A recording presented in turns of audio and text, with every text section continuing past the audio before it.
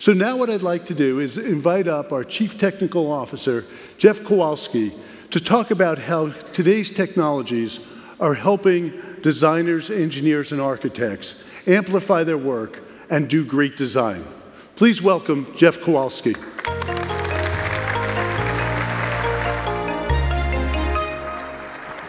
Hey, thanks, Carl. You know, technologies have always amplified our capabilities. That's pretty much why we create them, right? But some do much more than that. They actually allow us to see the world in a whole new way and do things that were previously impossible. To put it another way, we could say that sometimes a change in tool set due to a transformative technology can inspire a change in mindset. And in a minute, I'm going to talk about just such a technology, one called infinite computing. But first, I want to talk about the power of transformative technologies in general. And I'm going to use an example we're all very familiar with, the microscope.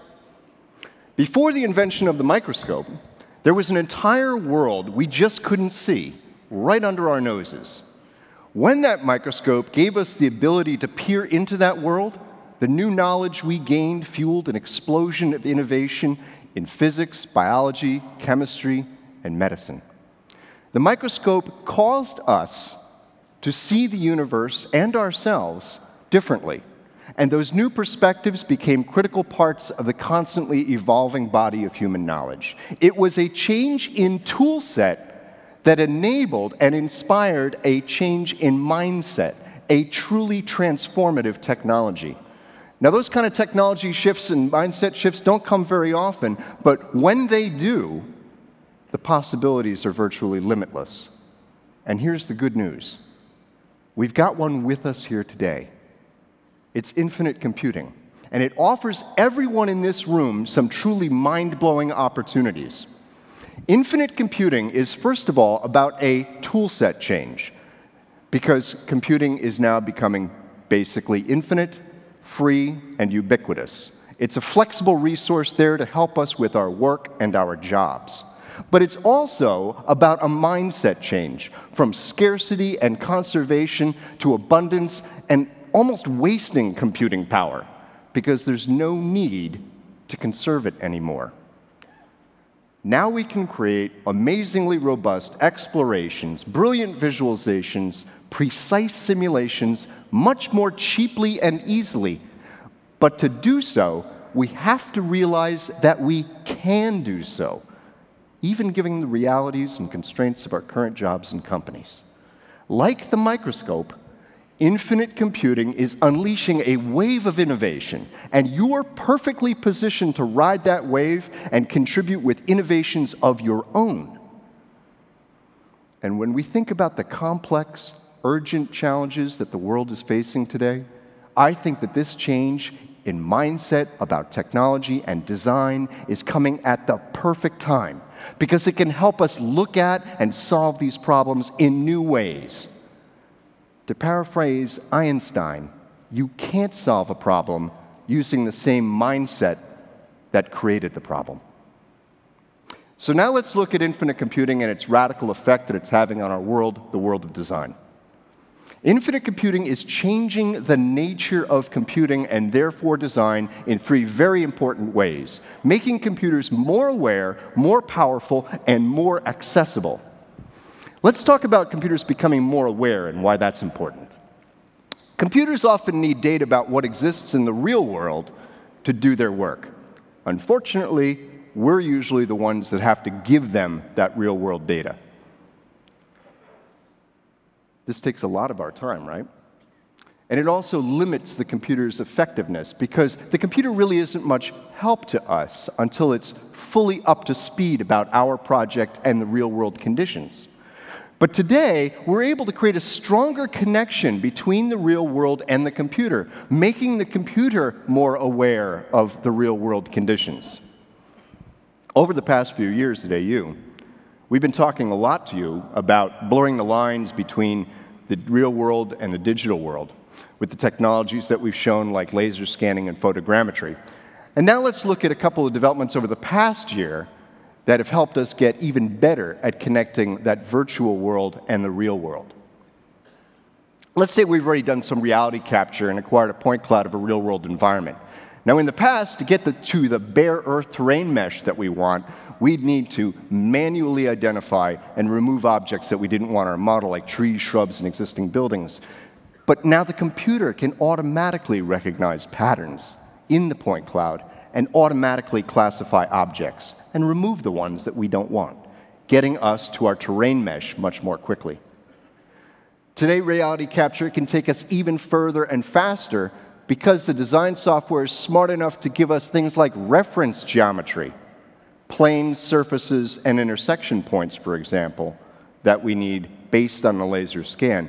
Here, the computer has become aware enough of what we want to do to treat this raw collection of points as actual geometry. And as a result, we go from the real world to the digital world very quickly and very easily. Now, very often, the thing we want to model already exists in the real world, and when that's the case, we shouldn't have to start from scratch, especially when something is complex like this human face, in this case, our friend Tia here. You might think this is a simple photograph, but really, as we rotate around, you see it's a 3D model of Tia's face composed of different digital photographs taken from various angles. And these photos are analyzed to find coincident points, create a point cloud like in the previous examples, but as you see here, we also get a mesh representing the geometry of her face. Now, how long would it take you to model something this complex from scratch? A long time. But now, with some simple photographs from an ordinary camera, we have a much richer starting point more quickly. And we could do the same thing, of course, for buildings, machines, and products. If you want to see more about this particular technology, I invite you to go down to the show floor, check out the Autodesk Labs booth, where they'll turn your head into a 3D model if you'd so like. So we've gotten better about the real-world information and getting that real-world information into the computer and into the design process. What about once something is already built?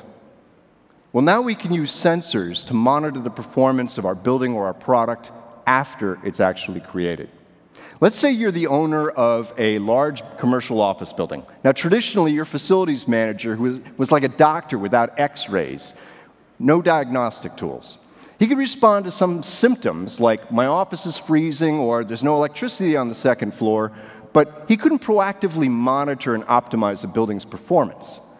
But when we put sensors in the building, energy, environment, or here, occupancy, and connect them to the digital model, we give our facilities manager a constant stream of real-time and historic information so that he can optimize the performance. He's like a doctor who now has x-rays and CAT scans and other tools that he needs to do his job.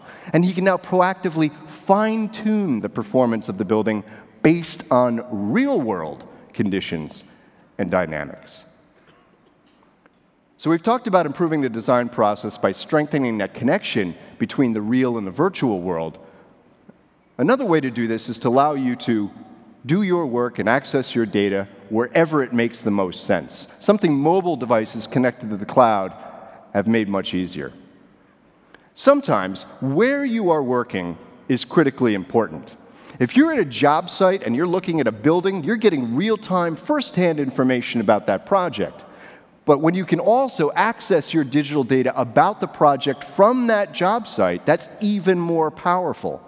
Now with AutoCAD WS, your drawings are made available to you in the field. And you can even do markups that are immediately seen by the people back in the office.